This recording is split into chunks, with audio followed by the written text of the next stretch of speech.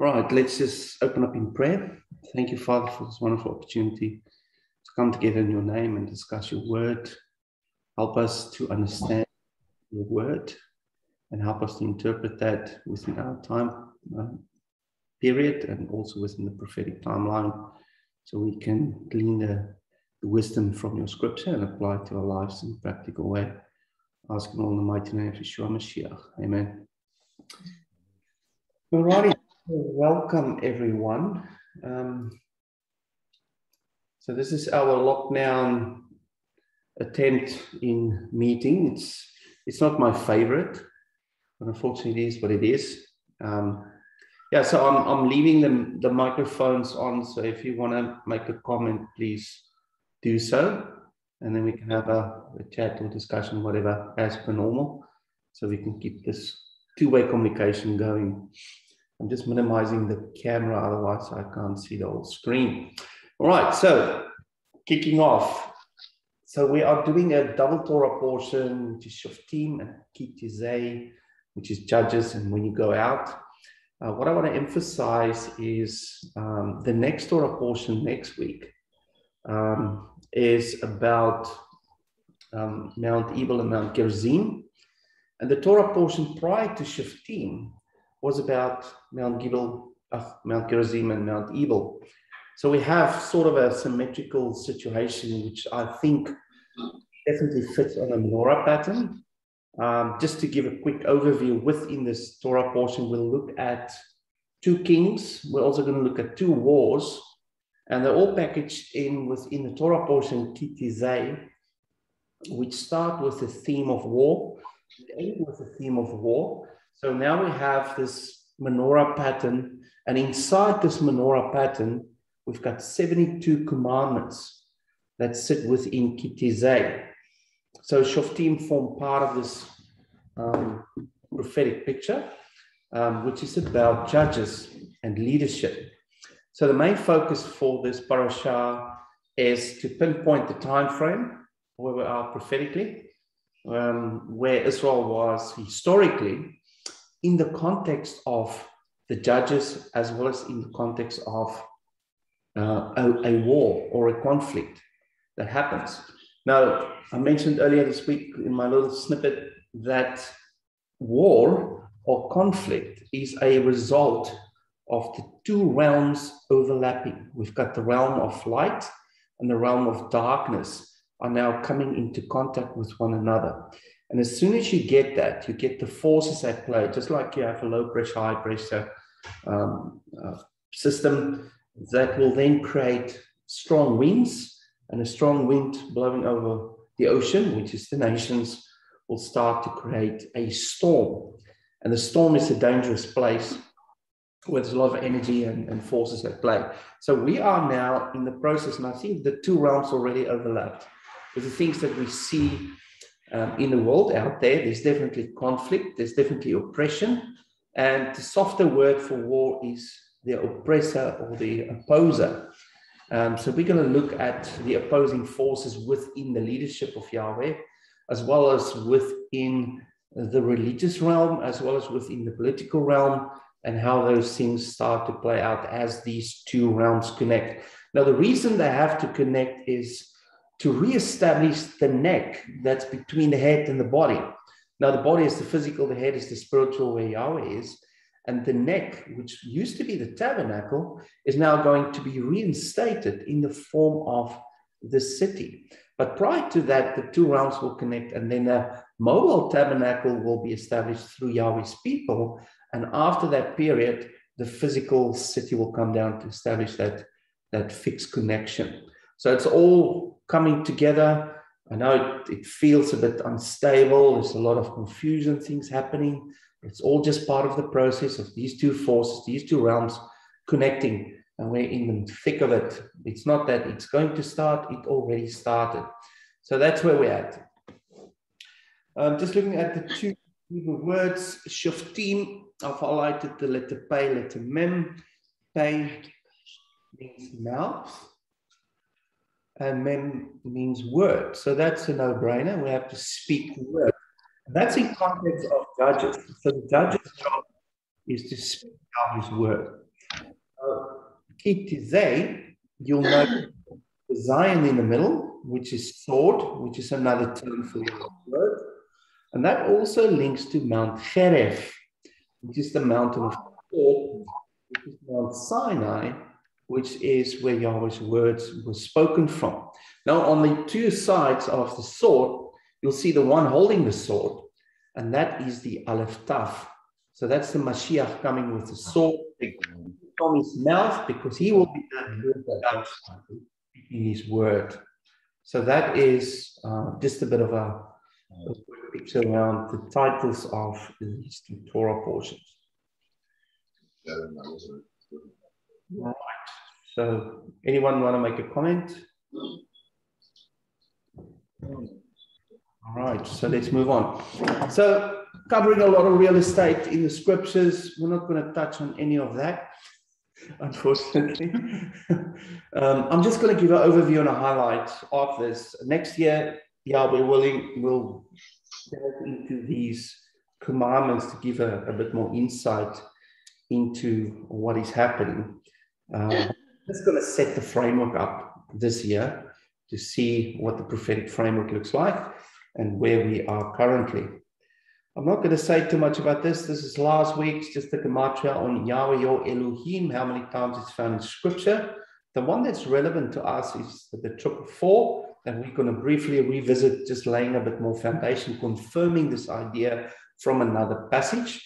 And then we're also going to touch on number 7 and the Mount Gilead, because Mount Gilead connects in that same verse that I'm going to look at into the same topic. Now, Mount Gilead, just to quickly recap, links to the people who have the fish as the symbol, which is our Christian brothers.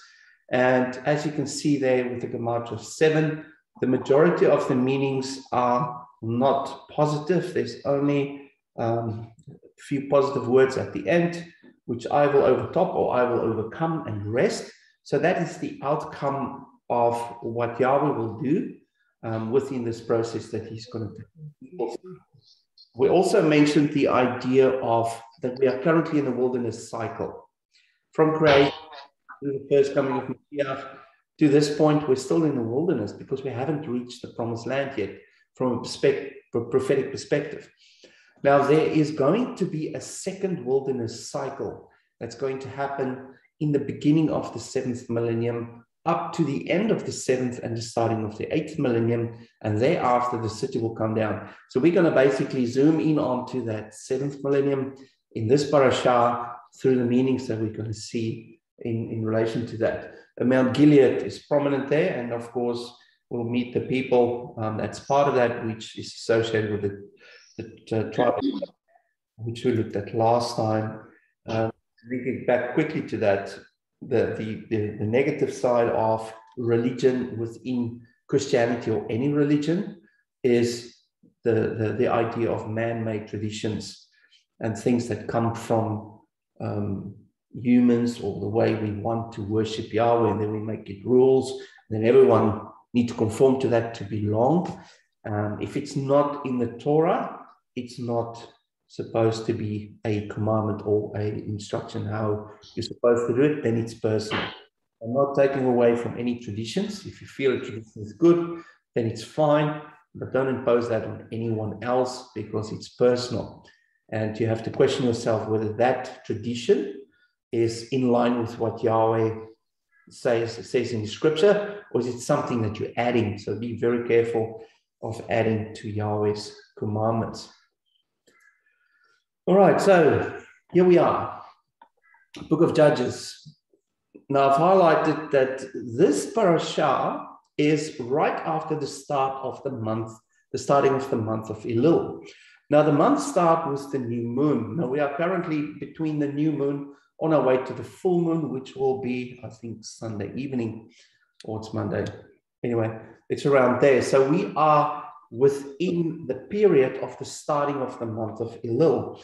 Now, what's interesting about the word Elul, it means nothingness. And it's also a link to the number 67, which means nothingness, worthlessness, ineffective, pride, arrogance, vile, insignificant. And then we get some action. to transform that worthlessness into something concrete, which is be light. And that's another term for judging.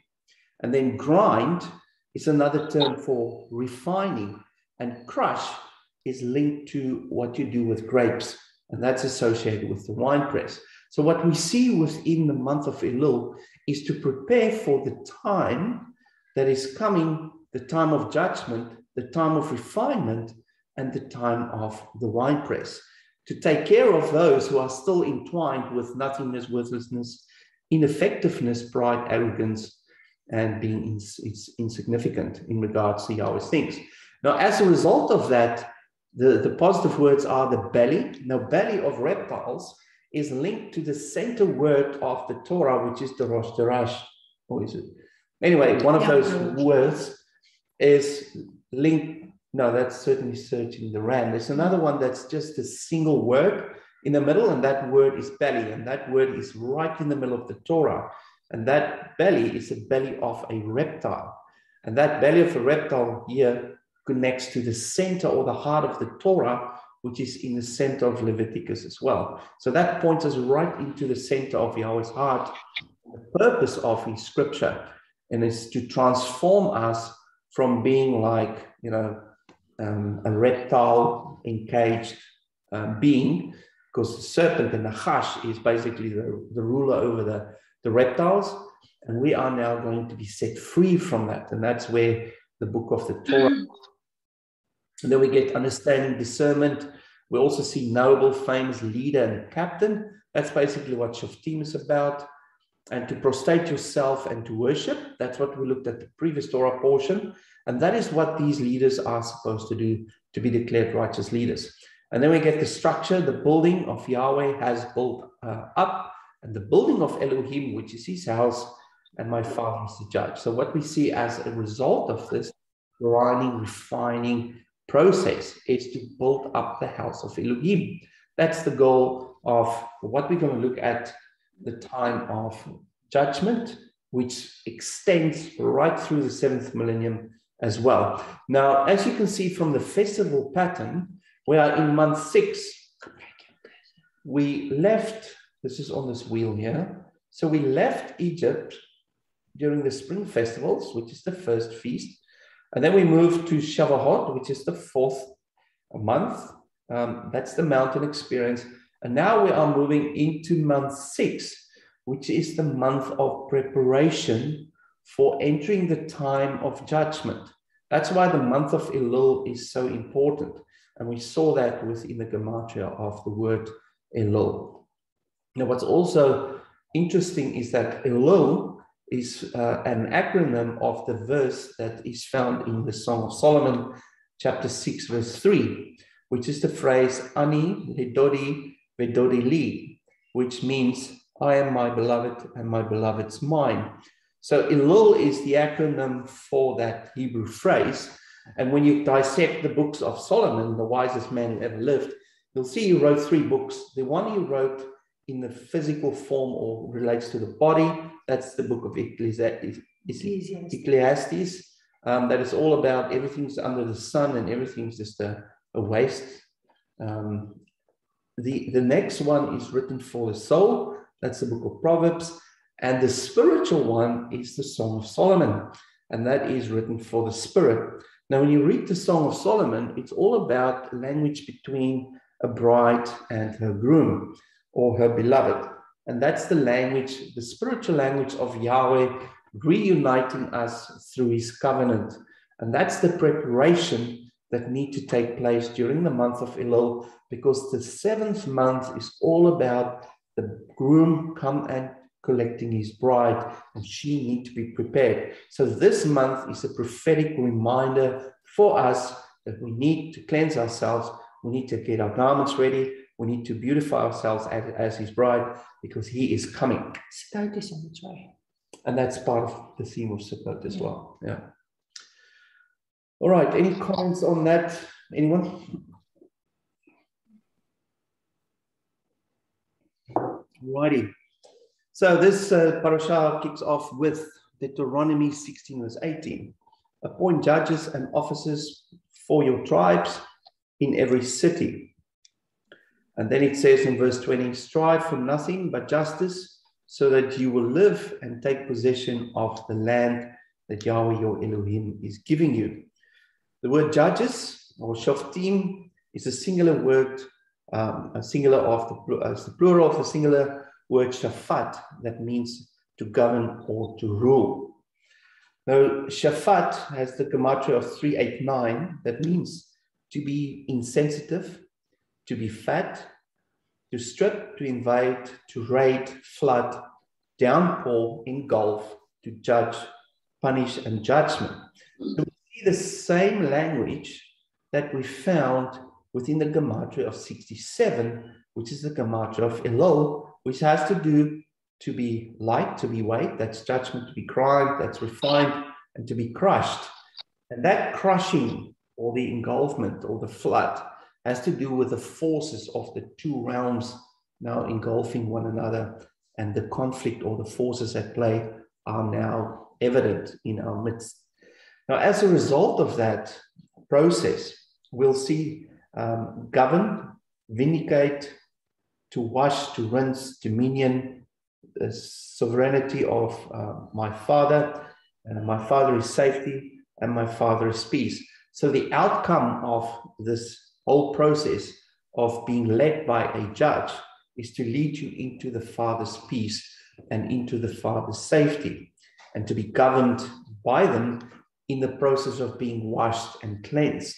So what am I saying about this? In the context of the 6 months, the month of Elul, the month of preparation, is that Yahweh will start to raise judges up during our time in order to govern his people during a time of preparation prior to his coming.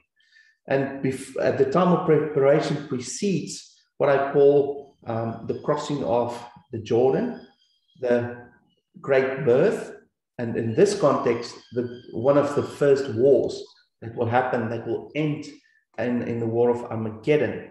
So all of this is now in preparation for the bride, but as well as for his soldiers, his army that need to be ready to enter into that time, to take possession of the land and to take care of the enemies and to remove them from the land. So that's the whole context of the preparation that we are in. So what do we need to do to prepare?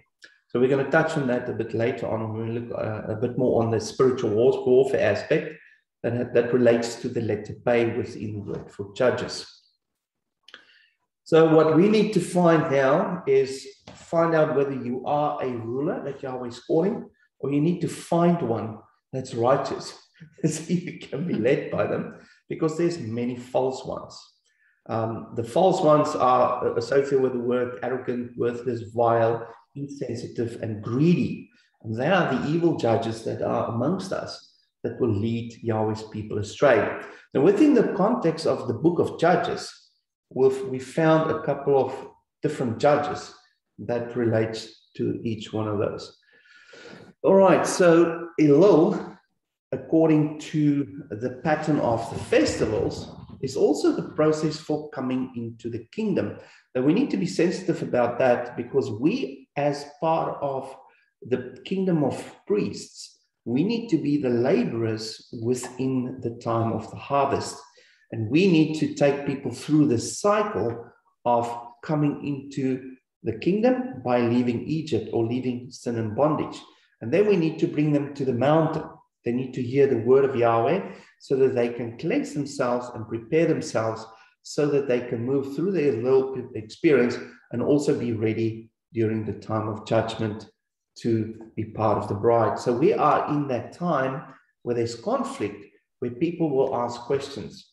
So when that happens, we've got an opportunity to answer them with the right information. So that's part of being a judge, is to have the right answer within the context of what's happening around us and bring it into a prophetic, significant answer so that they can make the connection and realize that the time is near for the King Messiah coming.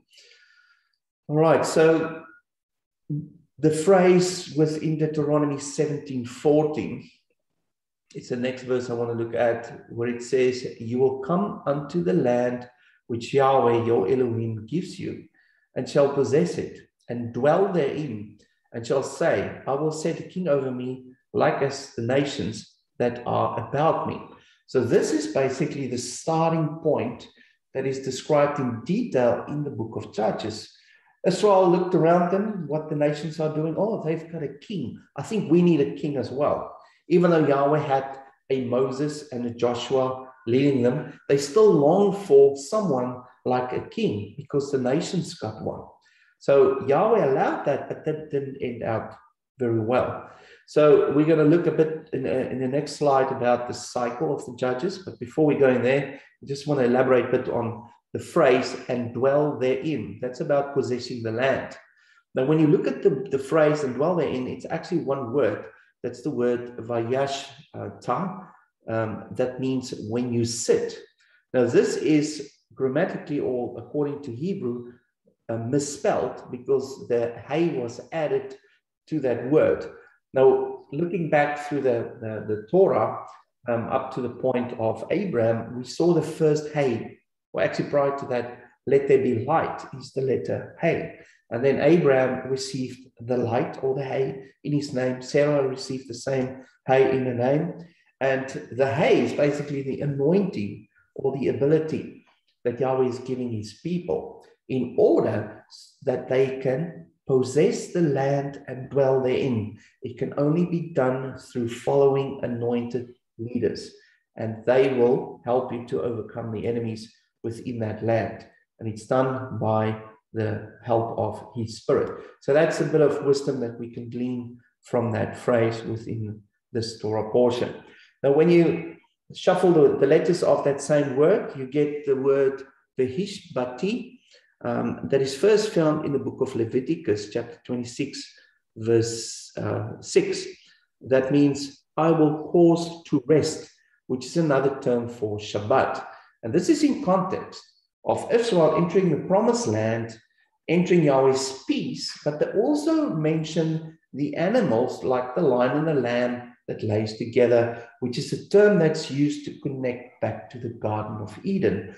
So now entering the land is prophetically pointing back to the original intent of Yahweh's creation of man and placing man within the garden and then dwelling with man inside the garden. So entering the land, the promised land, now have a link back to the restoration of the Garden of Eden through this phrase.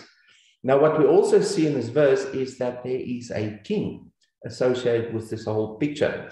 Now, we're going to look through the book of Judges, the idea of two kings. The one is the first king or the counterfeit king, and then the real king. And those two kings will be standing between you and the Garden of Eden. You have to face the first king first, and then you'll face the second king. And we're going to see what that means from a prophetic perspective. Any comments, anyone? All righty. Deuteronomy 16, verse 18. So still the same verse. Appoint judges and officers. We're just going to look at the two words for judge and for officer. Judge is the word shafat, and it means to govern and to rule. Officer or leader is the word soter, that means leader, officer, and to write. Now, what's interesting when I saw these two words, I saw that they share two letters. The letter shin in shafat and the letter tet, which is the first and last letter, and soter has got the shin and the tet in there as well. And the two letters that are different is the letters pei and resh. So just looking at those words and putting them together and their meanings give us a bit more insight about judges, officers, and leaders. So what does the shin represent? The shin represents Yahweh's spirit, Yahweh's anointing. What does the tet represent? It's a symbol of the serpent, the nachash. So when you mix the two and you put them together, you will get a connection that is not of Yahweh. And that is found within the word sateh. So I've got the word sateh there, shintet. And shateh means to turn aside and to turn from what is right. Isn't that interesting?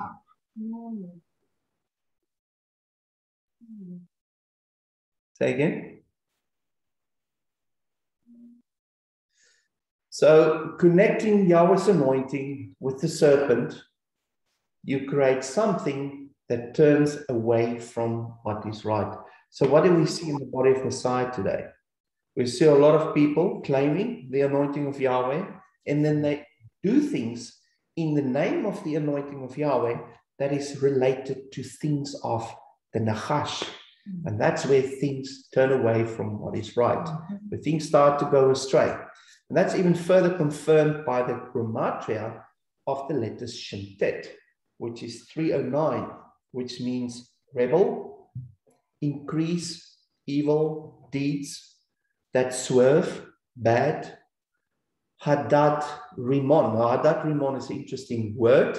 Rimon means pomegranate, that links to the Torah, and Hadad is the name of an idol.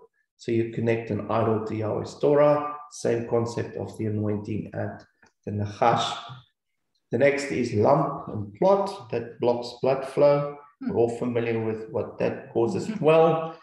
To shut in, enclose, problem, wife, harem, field, which is about worldly things. And then we get the lion roaring, which is the symbol of the Lion of Judah, the Messiah. And as a result of that and his work, we get a witness. There's a fence that's been set up, which is Yahweh's commandments. And then you turn back and you turn away from what is wrong. And then you are delivered and you can enter into the land. So we can see all the meanings still support the same idea of a rebel that cause evil deeds, that swerve the truth and create something that is turning away from what is right. And that's basically the evil judges or the evil officers and leaders that are currently working within different realms, within the realm, the social realm, religious realm, and the political realm. We see those leaders playing out on every single level, and they are basically pulling people to follow them into their ways, which is away from Yahweh's way. And we should not be entrapped by doing that. We should not be sheeple and not think. We should test everything against Yahweh's word and seek Yahweh's judges, seek Yahweh's leaders and Yahweh's officers, and follow them in truth together as a body of Mashiach. Now, the two letters that's left is the Pei and the Resh, which make the word Par. That's the blue and the black there. Par means bullock, ox, and strength. And that's another term for the letter Aleph, which is another term for Yahweh. So now we see the strength that is even within this whole concept of good leaders and evil leaders and the mixing of anointing with the Nachash. Yahweh is still in the midst, and he still provides the strength to get these people out of that entrapment. But the gematria of 280 reveals a deeper level on what we already highlighted are the two camps or the two leaders and the two sets of people following the different leaders. On the negative side, we see the tactics of the false leaders, and they are salesmen. Salesman is normally to do with what you can get. If you follow me, you'll get a mansion, a red Ferrari, a lot of money, a lot of stuff. You know, they're all salesmen. That's a prosperity teaching. What that results is bondage. We get the term wild ass. Now, the wild ass is another term for Ass. Ass.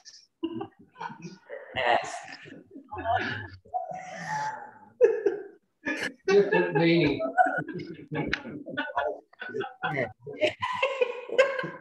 Yes. I've got a New Zealand accent. I think that's how. Anyway. Oh, goodness. Wild ass. Now, wild ass is another term for Ishmael. Now, we're going to find Ishmael a bit later on. Then, of course, a rough place something that is foreign or alien. We get snares, plots, and to bind, and that result in bitterness, anguish, quiver, trembling, and fear, which is a technique used by the enemy to deprive you and to cut you off from Yahweh's things.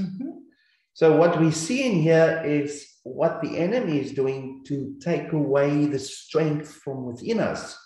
And that enemy uses fear. Now in scripture, we see the two opposing things, faith versus fear. And faith is all about standing on Yahweh's word, believing in the truth, no matter what. Even though you see with the eye, you don't repeat with the mouth what you see. You say it is written and you speak Yahweh's word into that situation. That's what the righteous judge will do, or the righteous people of Yahweh. What the enemy wants us to do, whatever they show us, whether it's false news or whatever, they want us to repeat what they say. And you now become a vehicle for repeating the lie and spreading seeds of fear in the hearts of man. And you are now indirectly doing the work of the Nachash within the midst of Yahweh's congregation, social scene, political scene, whatever scene. But also, if you keep on focusing on that, and it's in the midst of your mind, it's coming out of your mouth, that's exactly what you're going to attract. It's reaffirming that. It's reaffirming that. So we have to be careful what we ponder upon, because that will come out of our mouths, and that will become a reality. Because what you say is what you. You're great. And whatever's in the heart will come out of the mouth. Through the mouth. So if you're and think about it, it will go into your heart, and that is what you will speak in the end. That becomes your reality. Your heart's your emotional center. And if you fear, if you take in information through the eye, it goes into the heart, it's instilling fear, then you will speak words that will reinforce the fear coming from your own mouth. What Yeshua did in the wilderness, we're in the wilderness as well. What did he do? He said, it is written. And he spoke the truth against the situation or against the attack. And that is what I want to reinforce here, because we're practically in a situation where we are daily repeating the words of the things that we see that's reinforcing the message of fear, and we're sowing the seeds of the Nachash wherever we go. It's like having clothes and all the seats with the little, hooks and things. They stick on your clothes, and wherever you walk, you just spread the seeds. We should get rid of the seed of the Nachash and not carry that with us, but rather be positive and speak Yahweh's truth. And say, even though I recognize this problem, I see the snake, I see the Nachash, I see its tactics and all that, but it is written. And then you annul. Yahweh is in the midst. He's the strength. He is the ox in the midst of the leaders, in the midst of the congregation, with the anointing and ability to pull us back out of that pit and that hole, the entrapment and the plots and the snares and the fear that the enemy is currently using against us. Now, the positive words associated with that, with 280, which associate with strength, is watchful, watcher, chief, which is another word for leader, overseer, which is also a term for leader, ox, that's the strength, to record, memorandum. Memorandum is something written down, and that refers to Yahweh's word. Then we get shepherd, pasture, friendly, and excitement. Who of you are excited? Who of you were excited last week? Are you excited every day of the week about something, about what Yahweh is doing, about what Yahweh is going to do? When I see these things, I get excited because we're living a sci-fi movie and Yahweh is going to turn up big time and we're going to see spectacular things. And he will be exalted and they will see who Yahweh, my Elohim, is. Remember, he's no longer the Elohim or the God out there. He's now your personal God. He wants to have a personal connection with you in the midst of these things happening. And what we saw in the previous Torah portion with 401, the 401 men that came to Jacob, which was Esau, was the Aleph Tav in disguise. In the midst of the dark cloud and the turmoil, the Aleph Taf is there, and he is closer than you think. That's the time when he will be the closest. And we saw that with the name of the next Torah portion, Teizei. The Aleph Taf has got the sword ready in this time frame of war, and he is your commander. Are you with him, or are you in amongst the people at the back, mingling with the nations, spreading fear and seeds of doubt? Or are you closest to the Messiah with the sword, fighting in the front ranks, speaking his word? So that's just a change of mindset, a change that we need to make in our minds in order not to fear, because the fear is your greatest enemy in this day. I think we need to remind ourselves that Scripture actually says that every tongue will confess and every knee will bow. Yeah, every knee will bow and every tongue will confess that he is. But every ass will, will confess that he is Lord. Philip. Sorry. Every wild donkey. Yeah. All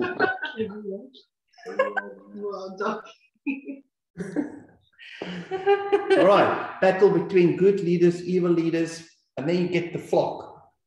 Which leader are you choosing? I think the Revelation 21 talks about there's a time there will be a separation between the sheep and the goats. Now this time already started. There's a separation, and there's a social separation. There's a religious separation. There's a political separation that's taking place. And you can't sit on the fence anymore. They will force you to pick a side. So who do you choose? And that is the question. And only you can answer it, because you have a personal relationship with Yahweh, your Elohim, or are you going to follow your political party or your club or your whatever you follow? It's no longer about hiding in the masses. It's now about you and Yahweh. What are you choosing personally?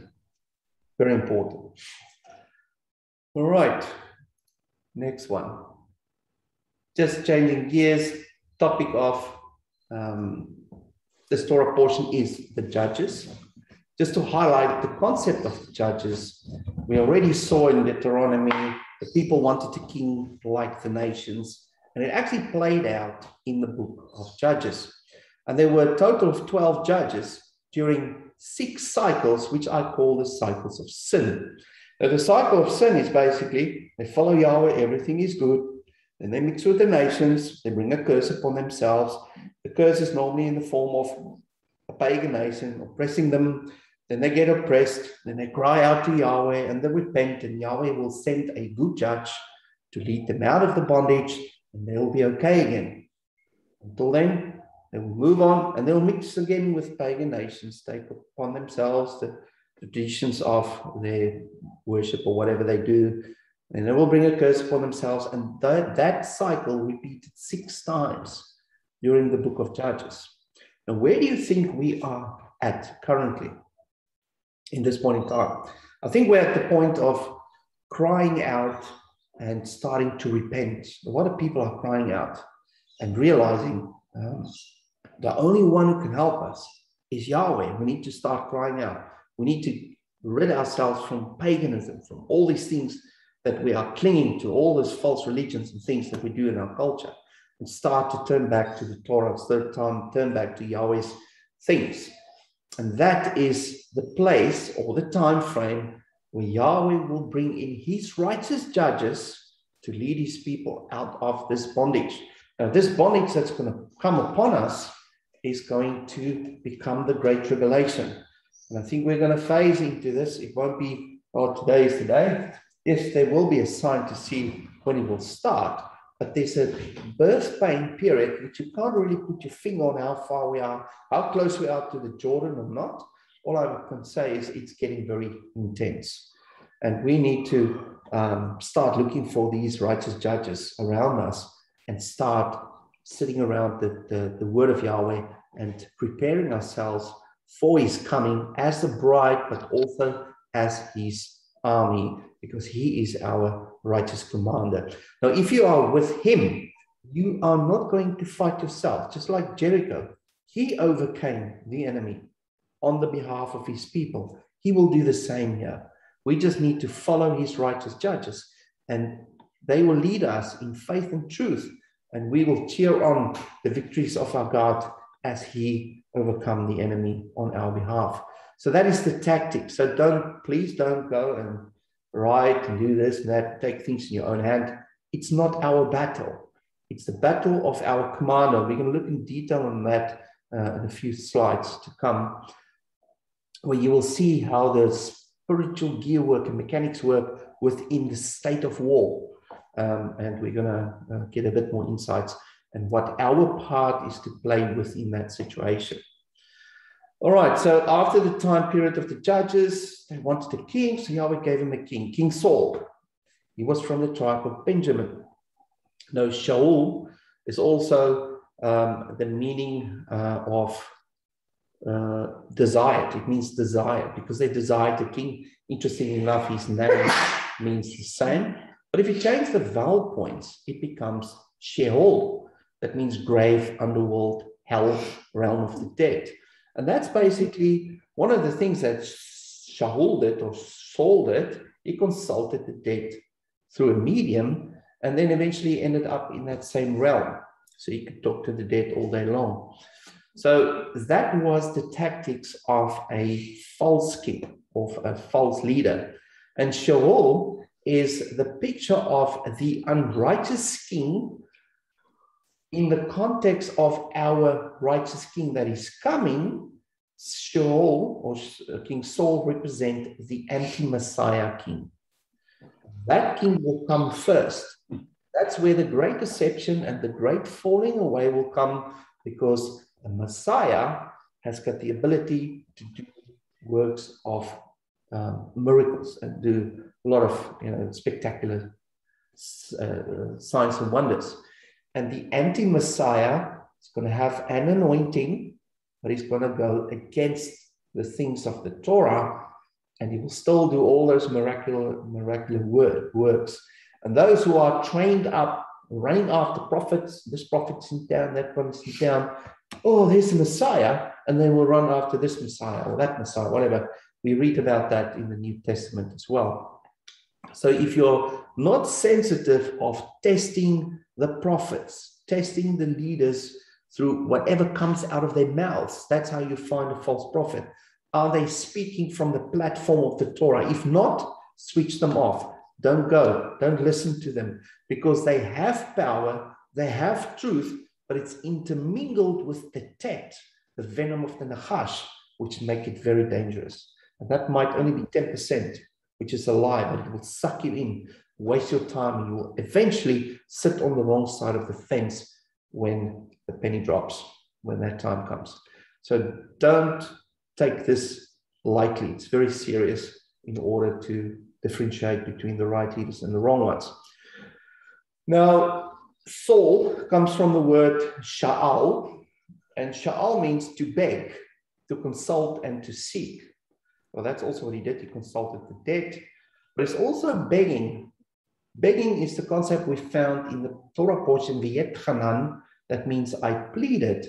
And what we discovered there was the leaders pleading with Yahweh in the context of Matthew 7:21-23. Lord, Lord, we've done this, that, and the other. He said, go away from me. I don't know you, you lawless ones. Now, what's interesting is that King Saul was from the tribe of Benjamin, and later on the Benjamites were called the sons of Belial, or the lawless ones, and they nearly died out as a tribe because of the sin they committed. So that is the risk of following the false king. You might be completely annihilated during the time of Yahweh's judgment coming upon the unrighteous. Now, after Saul, the righteous king came, which is King David, or the beloved king, which is a picture of our real king, Messiah, who is Yeshua. And he is the one that will lead us. Now, when you look at the time frame, King Saul will pitch around the start of the Great Tribulation, and he will rule up to the point where he will be bound, and then there will be 1,000 years. He will be released, and then the real king will rule during the 8th millennium. So there's a time frame of the rule of the anti-Messiah, or King Saul, which is 3.5 years. And then there's a second wilderness experience where the people will be refined. We can look at that a bit later on. And then the 8th millennium, King Messiah, the real Messiah, will come, and he will rule over his kingdom. All right, any comments?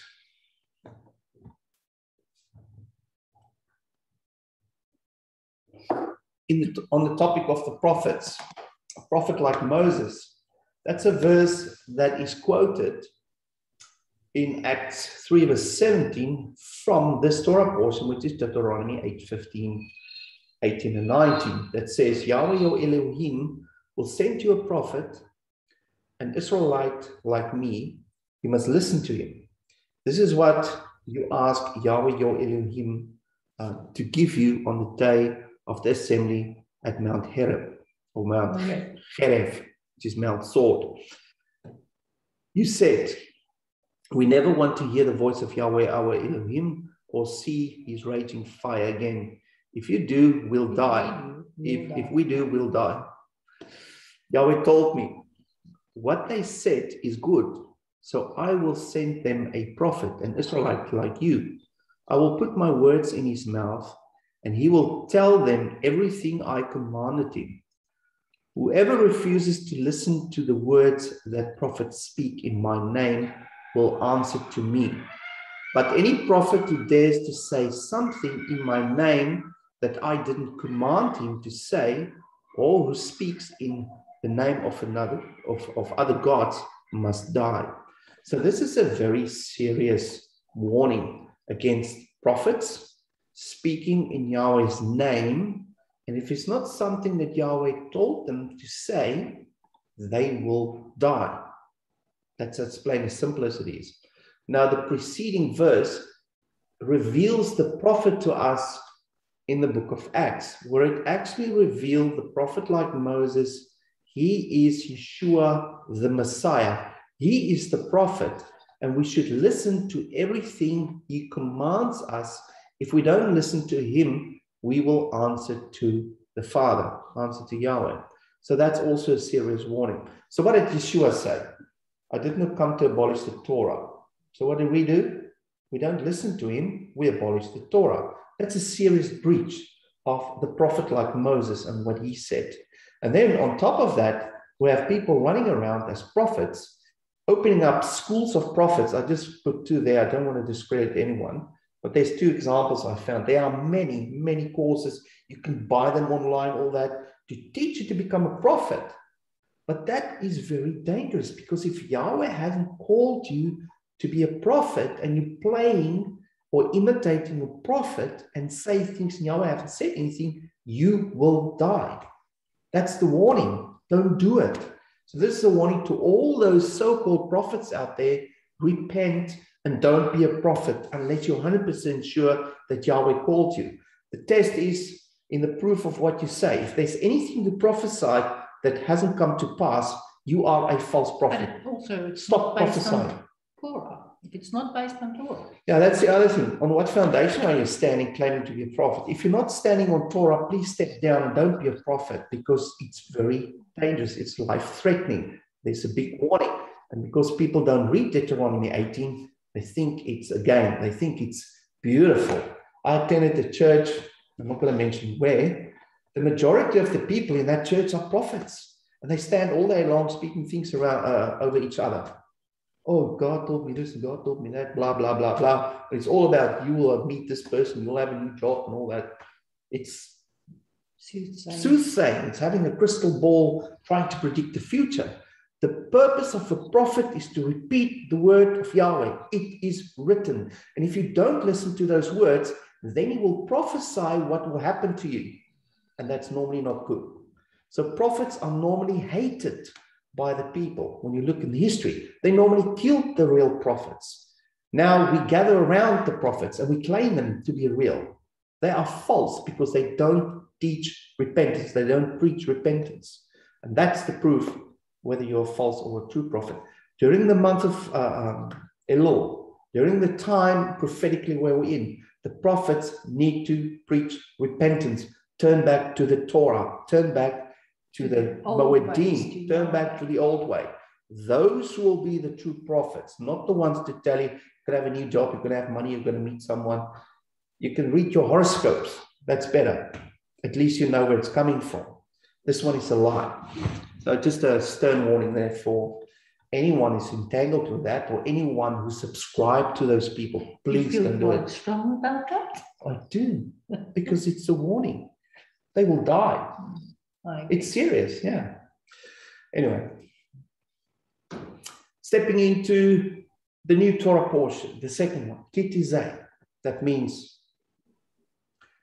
when you go to war, when you go out, Teizei. When you go out where? Go out to war. This is the context of the situation that we are currently in prophetically.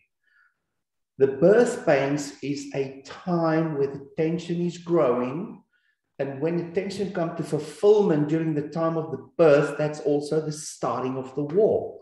And that war will end up in a war called Armageddon, which is one of the first of the two wars. Why two wars? If you read the Torah portion, it starts off in Deuteronomy 21 about the theme of a war. And in chapter 25, it ends with a theme of a war. So this Torah portion is sandwiched in between two wars. When you overlay a prophetic framework over it, it's the war of Armageddon and the war of Gog and Magog, with the 7th millennium right in the middle. And in the middle of this parashah, there are 72 commandments for the people who will go through the 7th millennium of what they need to do to be refined. Now, I've got the gematria of 72 at the bottom here that says, these are the meanings: darkness, cloud, weeping, to restrain, to mill, which means to grind, to refine. That's the purpose of the winepress. It's to refine. And it's a dark time. There's a lot of weeping and restraining people from not doing what they want anymore because there's nothing to do it with. Everything is destroyed by the first war. And they will come out of that and walk into this desert, the second wilderness experience. And as an end result of that, you'll see the positives coming out, whom Elohim observes. He will watch. He will oversee the whole process of being refined.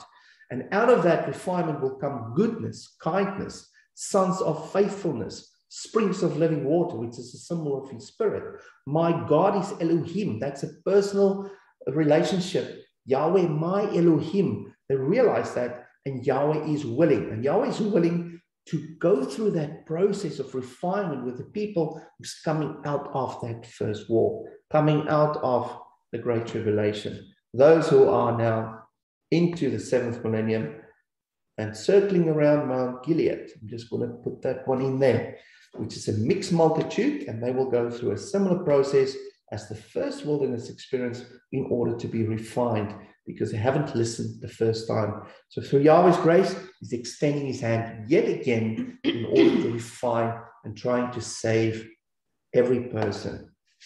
Because Yahweh, his motive is love. His motive is not revenge, or he's not angry. He's a loving God. He's angry against the system, and he wants to destroy the system that's placing his people in bondage.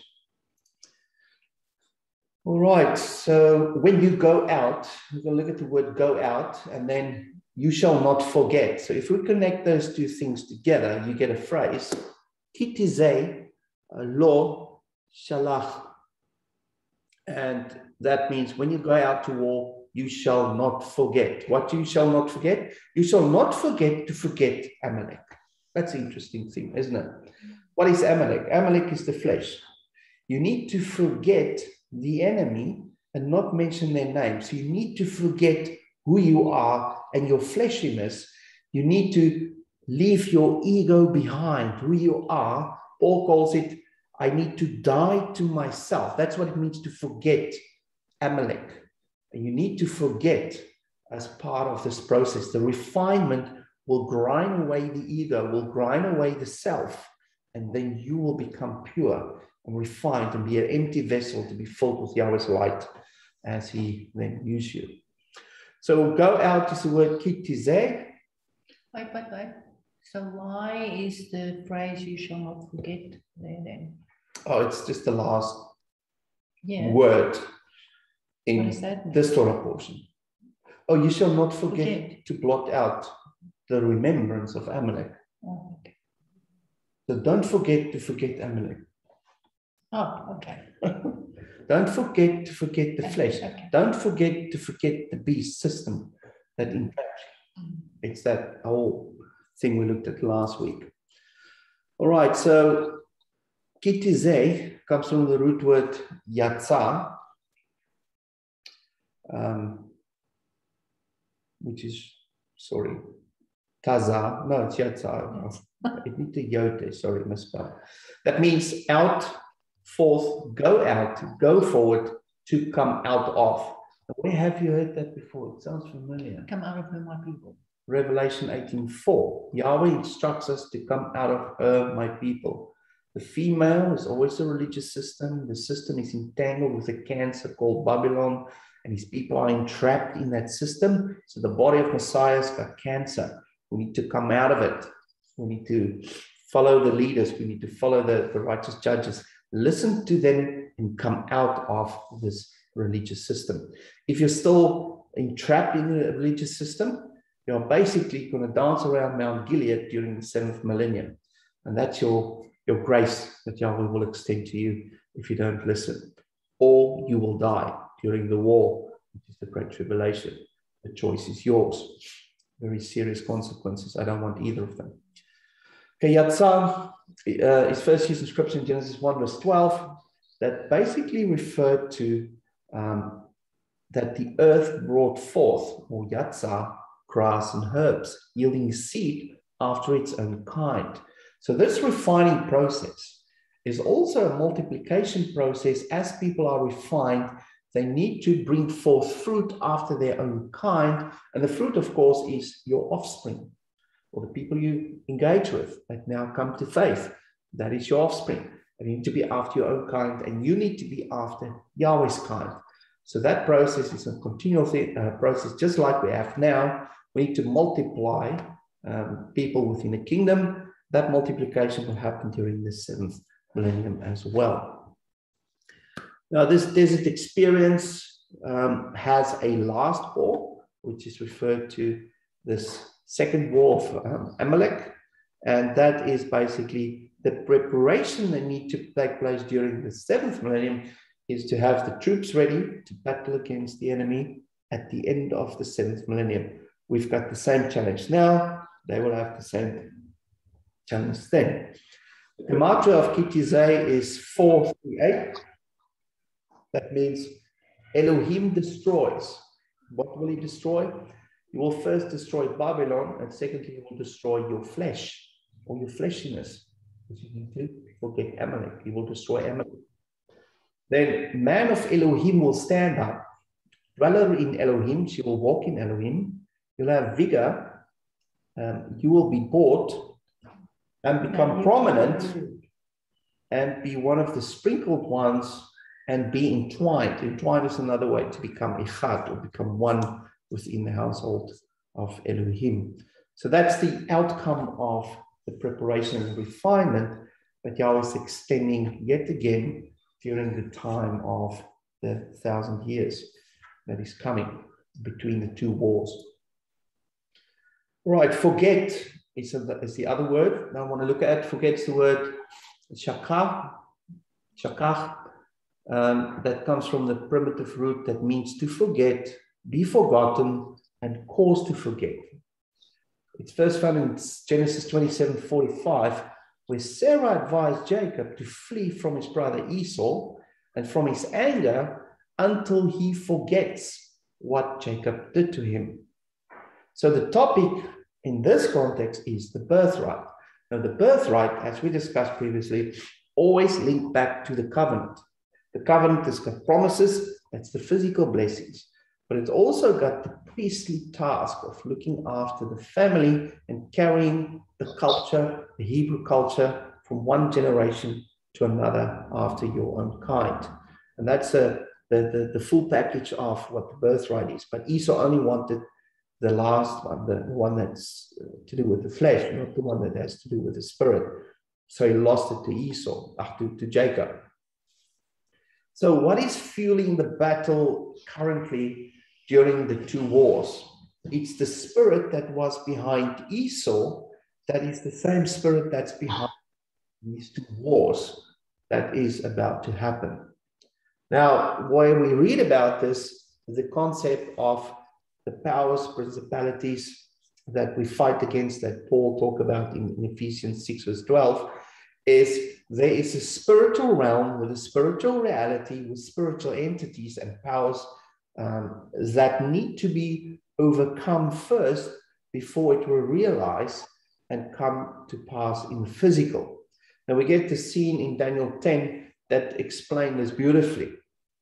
Daniel chapter 10, verse 12, 14, and 18, where he says, "And he told me, do not be afraid, Daniel. Elohim has heard everything that you said ever since the first day that you decided to humble yourself in front of your Elohim so that you could learn to understand things. I've come in response to your prayer. The commander of the Persian kingdom opposed me for 21 days. Now, this is an interesting phrase because it's a messenger that's coming to Daniel and said, I've heard you from day one. It's now day 21. I've been opposed by the commander or the prince of Persia. Now, that commander is the principality of power in the spiritual, where there was a battle raging between the messenger and this commander of Persia.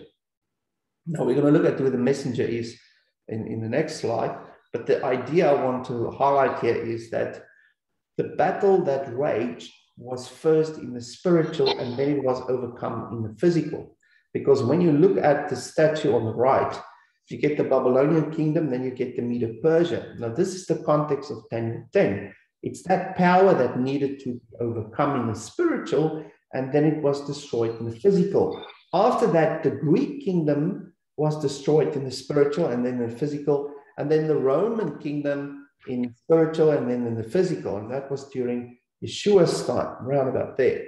Now, the one that's still left is the one with the mixed clay and the feet. That's the last kingdom that need to be destroyed in the spiritual first and then in the physical. So the spirit behind Esau is the same spirit, which is the Nachash, who's manifesting in the spiritual realm through powers and principalities, and is also behind all the physical leaders with amongst those powers and kingdoms that are opposing Yahweh's people. So the spirit that's behind the powers that oppose us now is a spiritual entity that is not defined by a kingdom like Persian, Greek, or Roman. So we're going to see who that is in a moment. So that's the main thing I want to highlight. So we're going to look now at what am I looking at? Oh, the concept of 21 days that he prayed or prepared himself. Now, the number 21 in the Gematria of 21 is to be good, to do good, to be pleasing, servant of Yahweh, hiding place, whisper, murmuring, vision, appearance.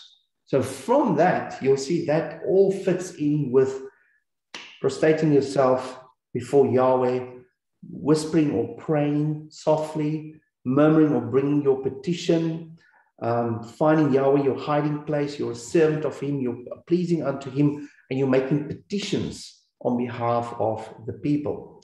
As a result of that, you'll see the battle raging in the spiritual, which is surely to break forth, to burst forth, and woe, which is a term for judgment. And as a result of that spiritual battle, you'll get possession, festive, and to be glad. So you see the result of this conflict. You take back possession of either those who are captive, or you take possession of the land, or you take possession of the power of the kingdom that you are facing. And as a result of that, there's victory, there's festivity, and people are glad. So what is Daniel's job in this context? Did he put on armor and got a riot together and a lot of a mob of people with shovels and forks and all sorts of things and guns. No, he was on his face praying and asking Yahweh to show him what is to come and to speak to him so he can repeat the words that Yahweh is telling him. And that's the sign of a true prophet. True prophets today will lie on their faces asking Yahweh words that they need to speak into this situation so that the spiritual power behind the chaos that we're currently in will be destroyed in the spiritual. What are the prophets doing today? They've got television shows, driving around, having meetings, taking people's money and telling them what they want to hear. It's false prophets. True prophets will hear the voice of Yahweh and then say, it is written, and then speak the truth of Yahweh's word within the spiritual so that those battles can be won in the spiritual realm. Can you go back to the verse? Because you didn't read the whole verse. I didn't want to. You didn't want to? Yeah, because I'm going to get to that in a moment. I can probably read some of that. He said, the commander of the Persian kingdom opposed me for 21 days, but then Michael, one of the chief commanders, came to help me because I was left alone with the kings of Persia. I've come to explain to you what will happen to your people in the last days, because the vision is about times still to come. So what Daniel received here is what we read in the book of Daniel about the times that we are about to face.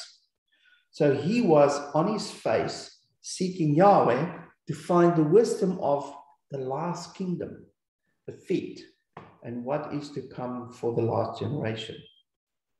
And then he said, do not be afraid. No, again. Oh, sorry. The person. Again, the person who looked like a human touched me and I become stronger. He said, do not be afraid. You are highly respected. Everything is all right. Be strong, be strong. So what do? Be afraid, be afraid. Be weak, be weak. What do? We should listen. Yes. Do not be afraid. Don't fear. Be strong, be strong. We've got the ox in the mix within amongst this chaos that we're in. The Aleph Tav is with us. Our king commander is fighting currently with Michael in the heavenlies against the enemy of the bottom feet kingdom, the kingdom that will be defeated. Feet will be cut. I love this verse. Yeah, very powerful verse. And that is our job. If we want to work with Yahweh alongside him, we should ask him what words we need to speak so that this kingdom can be destroyed. But also just to know that the battle is being fought for us in the spiritual so that we can be strong. Yeah. Because we will overcome. Yes. All right. So what is this new kingdom? What is the last kingdom? This last kingdom is, interestingly, a mixture of clay and iron. Now, Babylon, that is the head of gold, means mixing and confusion. So what's basically happening is that the kingdom of Babylon is also manifesting in the bottom layer, which is the spiritual Babylon infesting the kingdoms of this world, recreating the kingdom of Babylon, the head of the statue, in our midst today. And what do? We are confused and we mix everything. We mix gender, we mix lies with truth, we mix scripture with man-made traditions. We're all about mixing nowadays. We mix food, kosher and unclean, mix that together, that's fine. We just go crazy with mixing because the kingdom of Babylon is alive and well today. And he came down and he's hiding in plain sight. The real enemy, and that's revealed in Revelation as well. And Babylon will be finally destroyed, where the head will be crushed once and for all. Who's behind the head of Babylon? The Nachash. His head will be crushed once and for all, and the Mashiach will step on his head. All right, so our prayers are important. Not to fear is your job, and we need to intercede for Yahweh's people and for what's happening around us, and ask Yahweh to reveal to us what we must speak into our situation today, so that we can say, it is written, and then speak light and speak life. Not be fearful, not repeating fear, not repeat what we see on TV, not repeat what you fear, but speak what Yahweh tell you to say. Even if it's a passage he reminds you to speak, just say it out loud, speak it into a situation every day, so we can have the victory, because he's fighting on our behalf. Any comments or questions at this stage?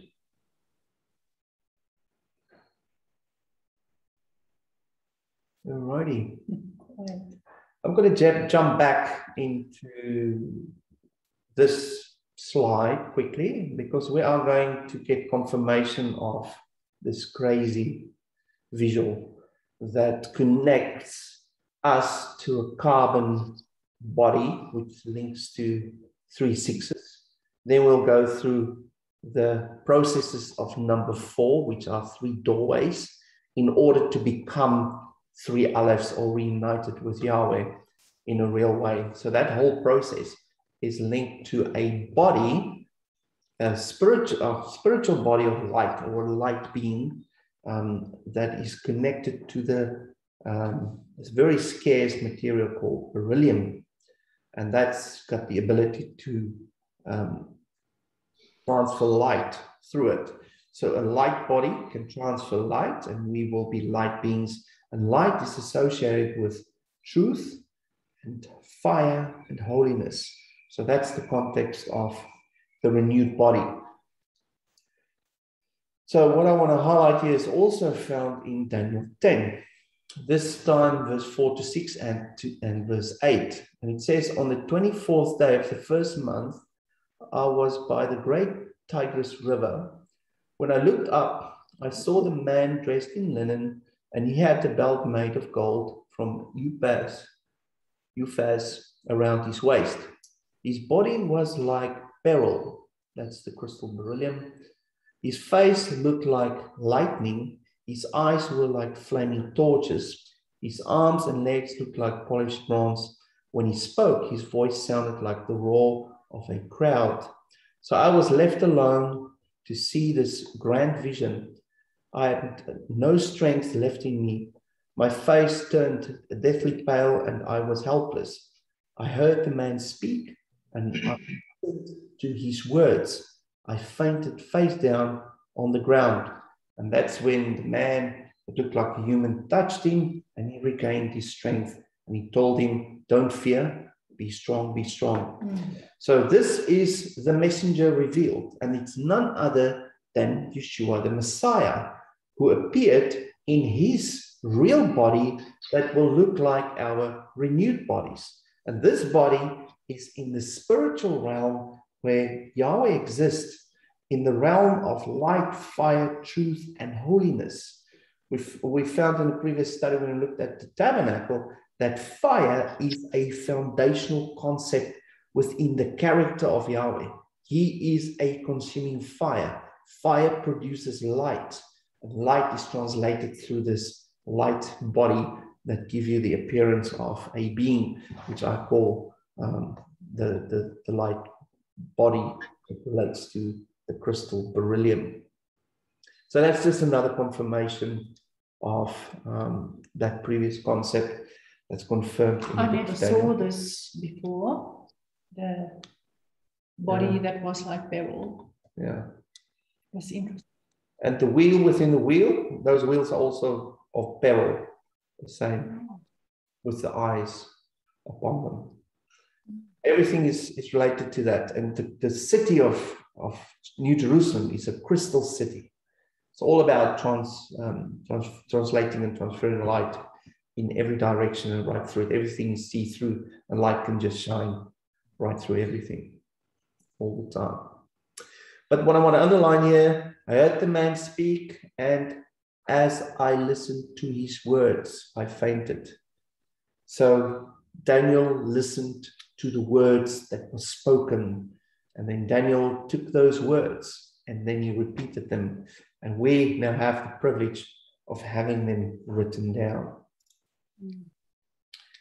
All right, we're stepping on to the last topic, which is in Deuteronomy 21, which is the first verse of this Torah portion anyway, which is the concept of the first topic of war.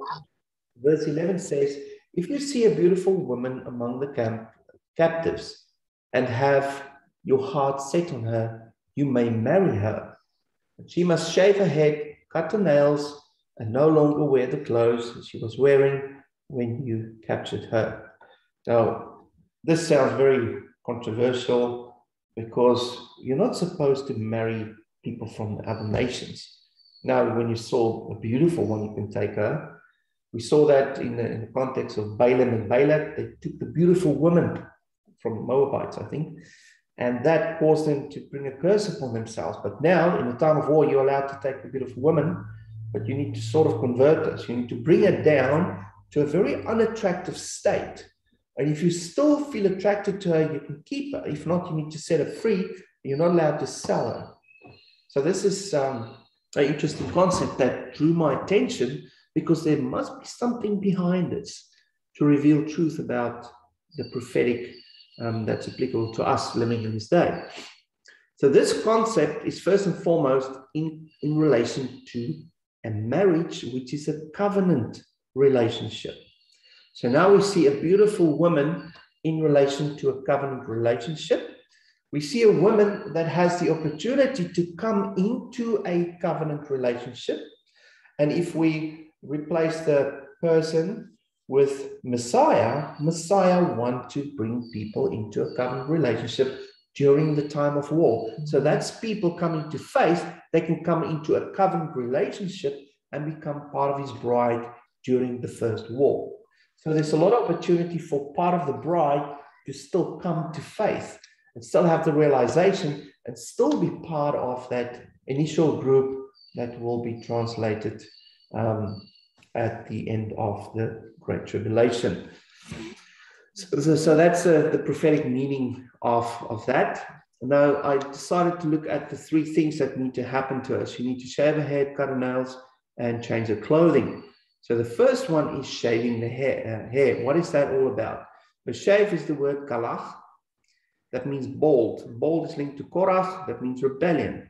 So she need to rebel against authority because your head covering for a woman is her authority. It's a sign that she submit under her husband or submit under authority. So shaving the hair means that she no longer submit under the previous authority of her previous culture, and she is now submitting under the new culture, indirectly rebelling against her old culture. So when you come to faith, you rebel against sin, you rebel against all things that's wrong, that's not aligned with Yahweh, and now you become part of that new culture, which is called the Hebrew culture. And that's the first step this lady needs to do. So what you note there is the three letters, Gimel, Lamed, Chet. Now within those letters, there's a few hints, because Gimel means camel, that relates to the wilderness. So she will go through a wilderness experience.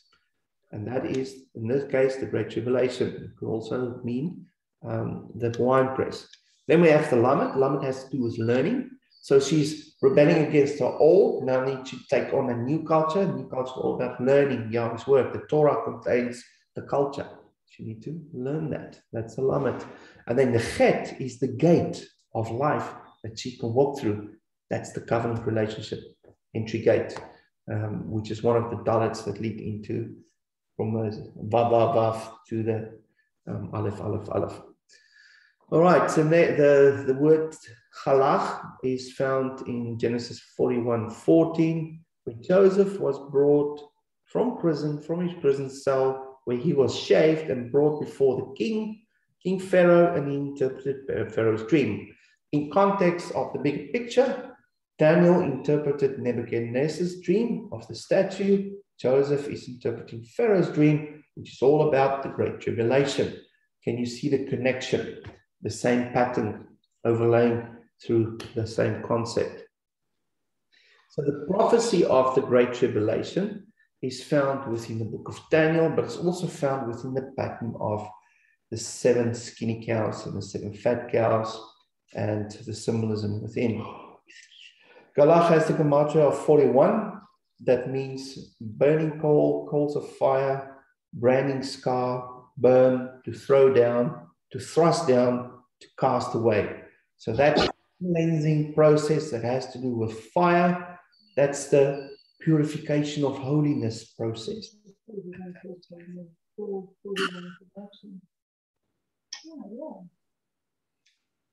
Again? Say again? I just noticed the like first used in Genesis 41:14. It's 4114, and it has the gematria of 41. Yeah. Yeah. Just interesting. Yeah. And Aleph Taf is 401, which is the Messiah. And then we have the meanings to shave off, bald, become fools, and to cease. So that's to stop your old way. And then we get to the border, which is out there. Out there is another term for regions beyond, which is another word, Ivri, which can be translated as Hebrew. And you have to cross the border or cross over the border, which is the Jordan. And that's part of the becoming a new culture. And then show willingness, strength, a new beginning, mother, fertile place, her own tent, territory, be pleased, be joined to the majesty of Elohim. So all of these beautiful meanings are associated with her rebelling against the old culture, learning the new culture, joined to the majesty of Elohim, having her own tent and becoming fertile and being made new, also retaining strength and inheriting the land or the territory that Yahweh has given her. Beautiful picture of process.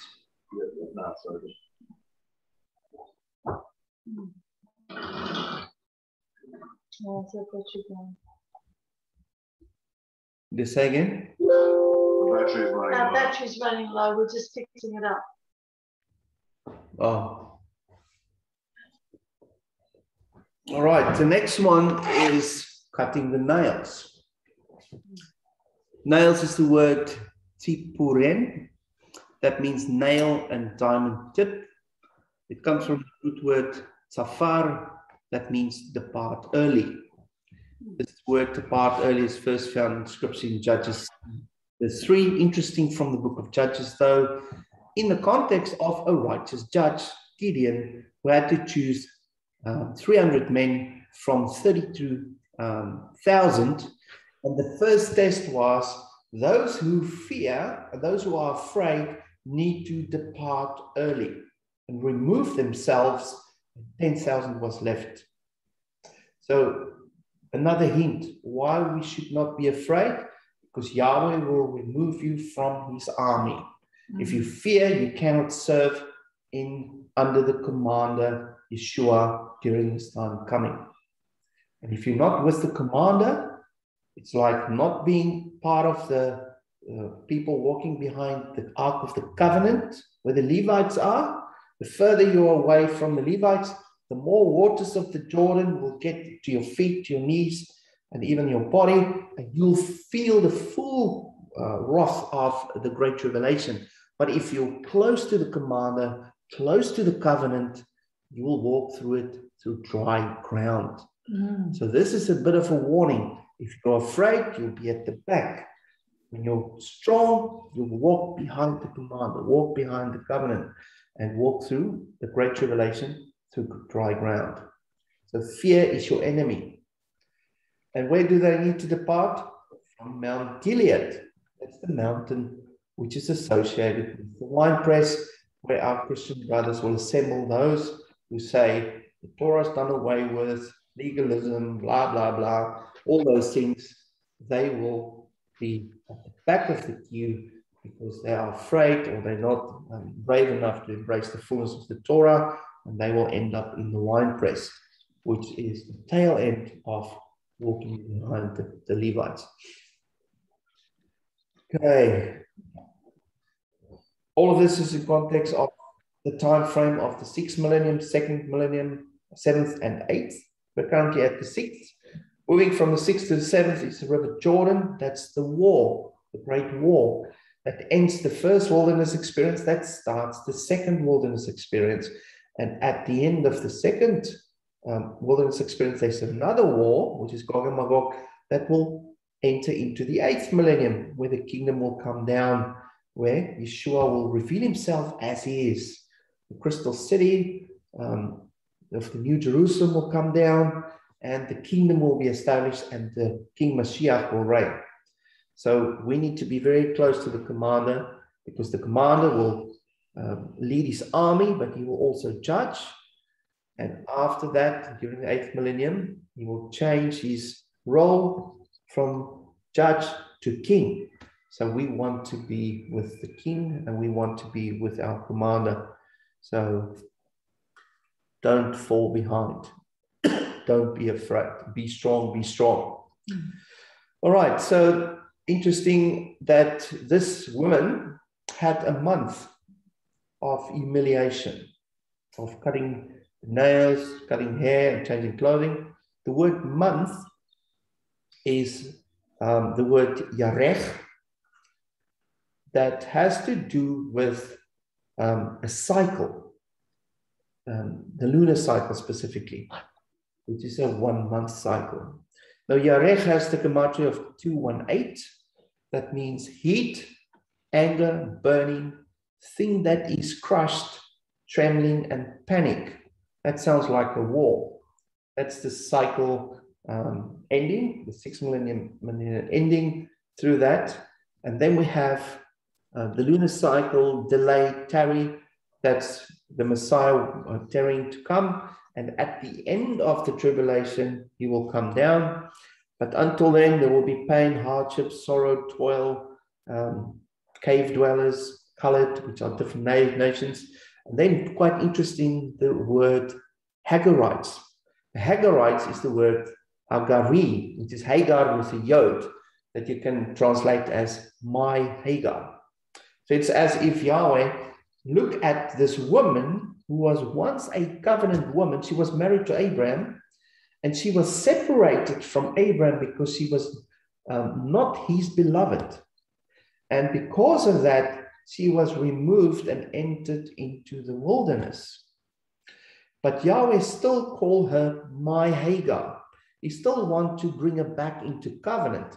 And these are the people who were once in covenant, the people who's at Mount Gilead, our Christian brothers who rejected Torah. They are now in the second wilderness experience, just like Hagar, but Yahweh still loves her. Call her my Hagar. He still extended grace to her, showed her and opened up a fountain so she can live, and then call her back into the household after that refinement period of the winepress. What we see as a result of that is white bread, a creation, a new thing, created thing, large veil, which relates to the previous tent, and Yahweh has created. So it's all about completing and fulfilling the creation process of humanity, specifically his covenant people who went astray. They've got another opportunity. But with them are the colored people, the cave dwellers, the people of many colors or many nations. They will be with her, and they will also have an opportunity to become part of his covenant and to be made complete. Beautiful picture there to just show Yahweh's grace. The last one is to change your clothes. Now, clothes is the word simlach. That means wrapper, mantle, or covering, like a garment, clothes, raiment, and a cloth. It comes from the root word shemel. That means image, statue, and idol. Isn't that interesting? That your garment represents your culture, and your culture has got idol worship embedded in it. Sometimes you are the idol that you worship, and you cover yourself with beautiful garments, hang yourself with beautiful jewelry, and paint your face with a beautiful woman in the time of war. Isn't that interesting? So we're not allowed to wear makeup? Well, you don't worship yourself. Okay. Otherwise, you worship Amalek. You need to don't forget to forget Amalek. Yes. And wash your face. Get rid of that makeup. Anyway, all right. So Shemel has got the gematria of 130 that's associated with the following words: image, idol, clay, eye. Is that maybe to do with eye makeup? No, it's to do with religion. Wow. Remember the two eyes that we looked at previously? COVID. Isn't that interesting? COVID means hidden, covered. Now, I think it's in Revelation or Matthew. No, Matthew, it says wars and rumors of wars. Now, that word rumor can also be translated as covert wars or hidden wars or wars that are not visible to the sheeple. Those who just follow the news and all this and that, they don't really study. They think everything is still okay. They go to and fro, they marry, they do this and make money, and before they know it, the pot is boiling and it's too hot. Now that is what this new war is about that we currently, I think, entered, is a hidden war that is fought in the spiritual, and we're starting to see physical manifestations because the two realms already overlapped. And we see the opposition and the conflict, the waves of the energy flowing to and fro, and the conflict within social circles, religious circles, political circles is starting to happen. And that is a hidden war. And I think Third World War is a hidden one. There will be a manifestation in the physical, but it's happening in the spiritual first. So you can imagine what is happening in the spiritual realm right now if we see the things we see today in physical. Can you imagine the battle raging with our commander, Yeshua, battling out and fighting? What are we doing now to support him? To be on our faces, interceding and speaking life, speaking his word, his written, repeating the things, and not fear and be strong. In order, like Moses' arms was lifted up and upheld so the battle can be won, our hands need to be lifted up and we need to be strong, speaking like good judges and good leaders, light into the situation, life into the situation in regard to establishing Yahweh's kingdom and destroying his enemies. Alrighty, where did I go now? That was just the hidden things. Okay, then moving on, we have poverty, misery, poor, wreck, chaff, ruins. That's a result of this conflict. And then after the smoke clears, or during this process, there will be deliverance. People will escape. They will be gathered. They will be presentable. They will prepare themselves. They will stand before Mount Sinai. They will hear the voice. They will have a ladder, like a Jacob's ladder experience. They will come into the kingdom. They will benefit and be used for service in the army of Yahweh, and they will be interweaved and making echad. They will experience and have access to the springs of living water of his anointing and will receive double for what they lost and get a double anointing, and then engage into the riches, the treasures, and the prosperity of Yahweh's kingdom and see him as their great king.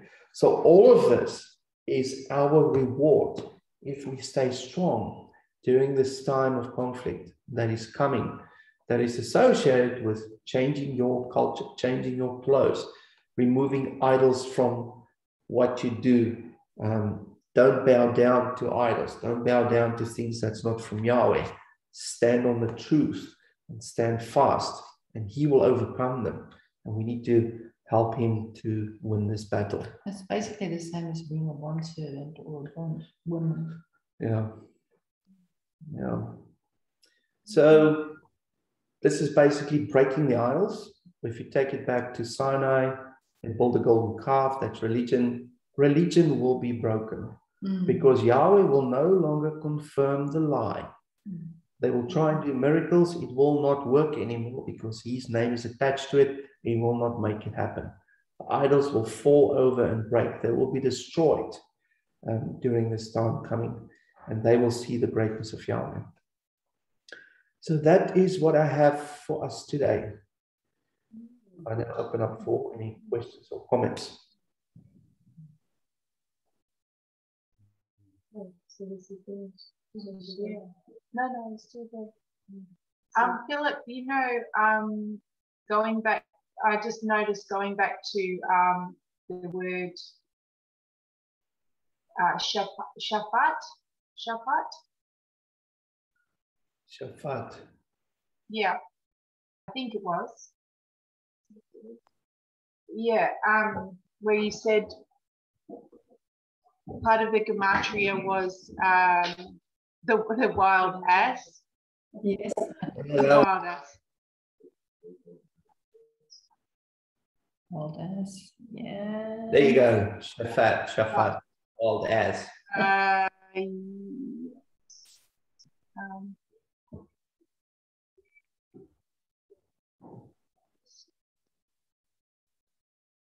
Yeah. Isn't it is it Ishmael or Esau that is prophesied? It says he will be a wild ass of a man. Is that Ishmael? Ishmael. Or Esau? Yeah, Ishmael. When Hagar is given that prophecy for her son. For her son, yeah. It's Ishmael that is prophesied he's going to be a wild ass of a man. Yeah. Yeah, I just found that connection interesting because you mentioned Hagar at the end. And also like with that gematria, the negative is the wild ass, but in the positive, there's the ox, which is sort of like the opposite. Because in this Torah portion, it also mentioned, or you didn't talk about it today, but it's the law about not muzzling not what do you call it? Muzzling, no, not tethering. No, not that one. Oh, not yoking. Not yoking the ox with the donkey. Yes. Yeah. Yeah. That's it. Like the shin and the tet connection as well. Yeah. Yeah. Oh, yeah. So you can't put the two together. Oxen well, and mixing the two together. Yeah. Yeah. Yeah. And we also have to remember that Ishmael was not way. He actually became a prince. Yeah. Yeah. with a different thing. It's interesting. Anyone else?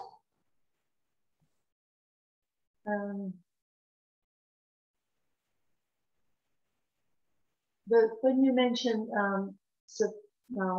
Sapar for depart early in that whole with the Gideon's army, it made me think of Sapor, Moses' wife, who also departed early. Oh yeah, yeah. Similar thing. She didn't. That's right. Come, Philip. Come listen here. Philip is out quickly. He'll be back in a second. This is interesting, Sarah. She also departed early. Oh, she departed early. Yes. Okay. Yeah, because she didn't go on with him. He ended up with another Ethiopian wife, didn't he? And there's nothing much. There's nothing else said of her.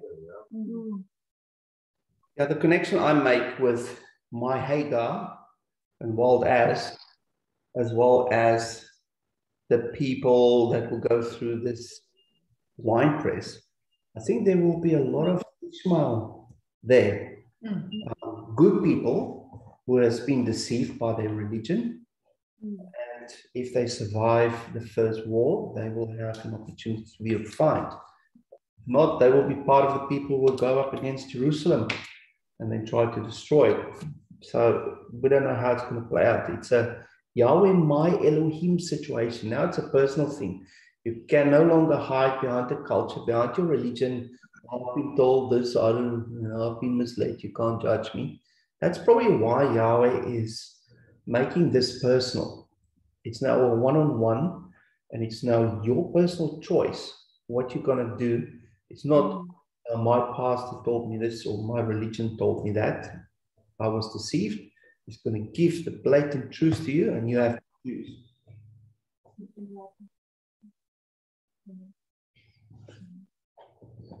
Yeah.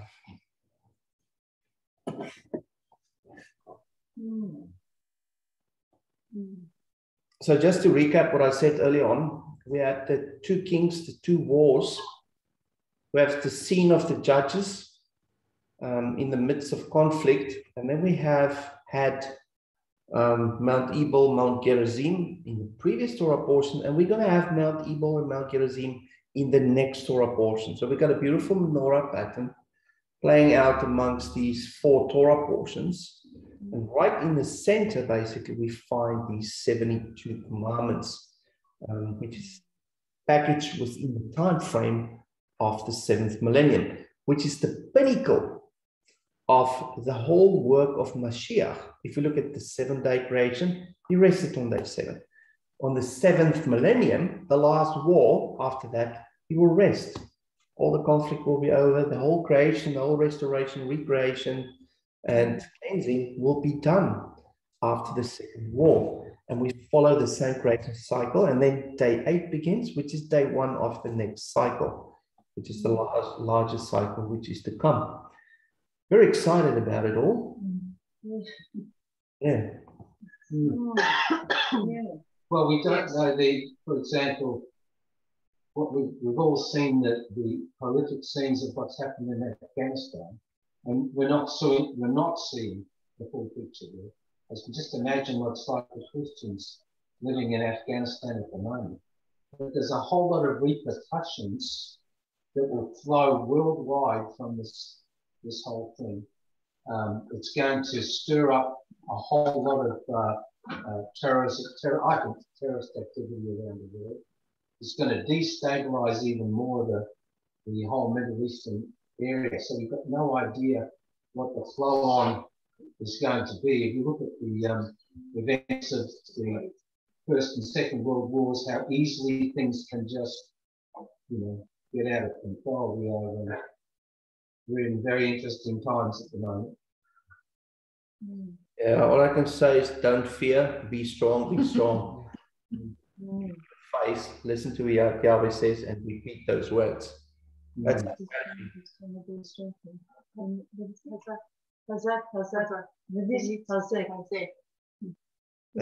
strong, and be strengthened.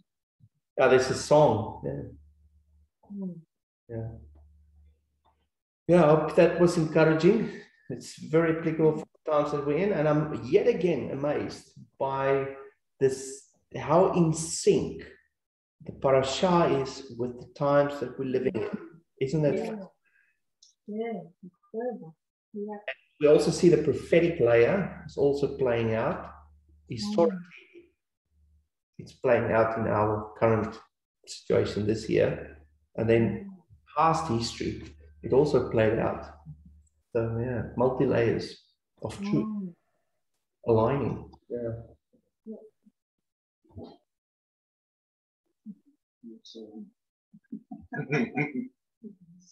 Wow.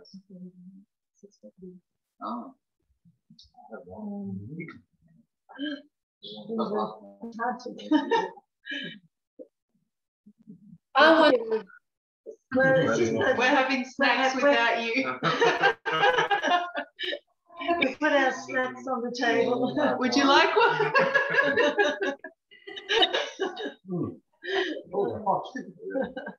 Oh, we still miss you guys.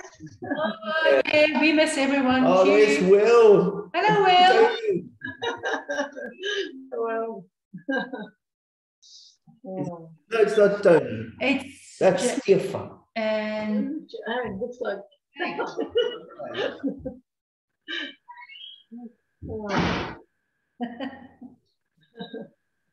Oh.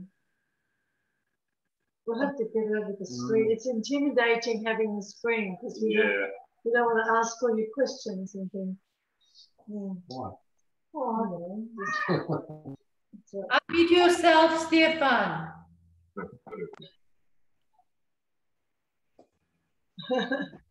Excuse toch?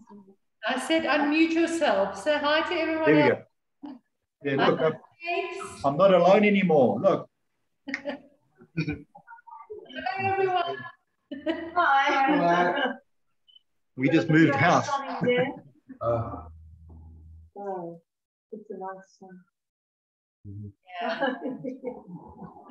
Oh, it's a real shock. Oh. Any comments or questions from Adelaide? Any questions? Anyone?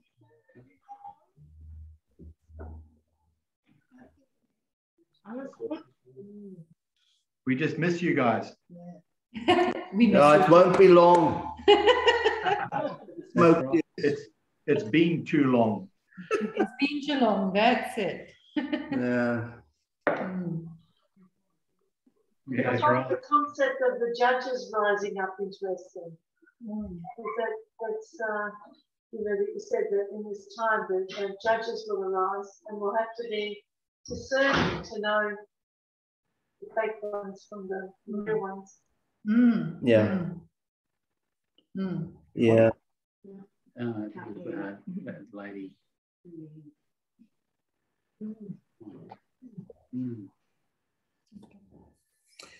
All right. So shall I wrap it up? Yeah, good one. Thank you for that. I'll just close in prayer. Thank you, Father, for this opportunity that we have to discuss your word and to connect and share your wisdom that's coming from your Torah. Thank you, Father, for giving us your word and help us to understand your word. Help us to relate to it, to see where we're at, and then get some inspiration and some advice from you on how to deal with the things that we're currently facing. I thank you that we are not alone. You are looking after us. You are watching us. And you are our commander, Yeshua, who's fighting a fierce battle at this moment in the spiritual. As it rages, we see the manifestation in our physical, and we just want to support you the best we can. Give us words to speak. Help us and give us vision and what we need to see so that we can understand and help to overcome the enemy in our areas that we are in. I thank you for it all in the mighty name of Yeshua Mashiach. Amen. Amen. Amen. See you next Shabbat.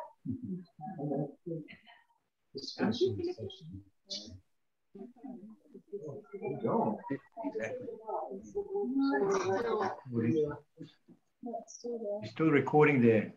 Oh. Philip? Am I?